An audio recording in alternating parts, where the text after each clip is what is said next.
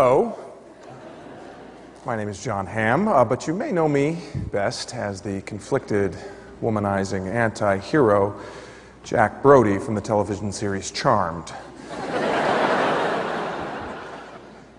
Tina Fey is known for her intelligence, her sense of humor, and her girl-next-door good looks.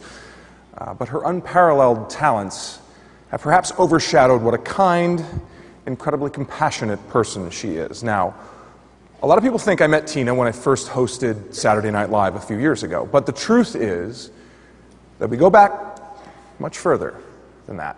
In fact, she and I met in the Midwest in 1996 in an acting class. She was still a struggling improviser at Chicago's famed Second City, and I was still a woman.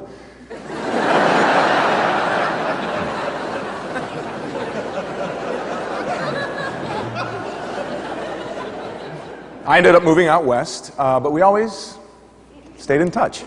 And 5 years ago, when I was in between pornos,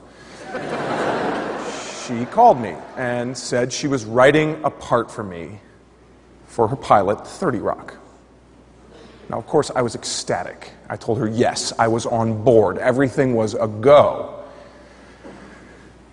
But then I was cast as Don Draper. And no.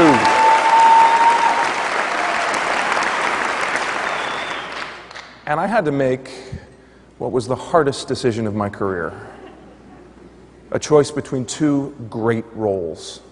A choice between Los Angeles and New York. A choice between a channel with a lineup of must-see television shows and NBC.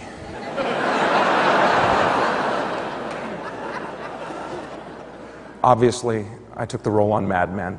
And a lesser person would have held a grudge for that decision. But Tina was not only incredibly forgiving, she was gracious enough to later give me a recurring role on 30 Rock as her idiot boyfriend who accidentally cuts both of his hands off.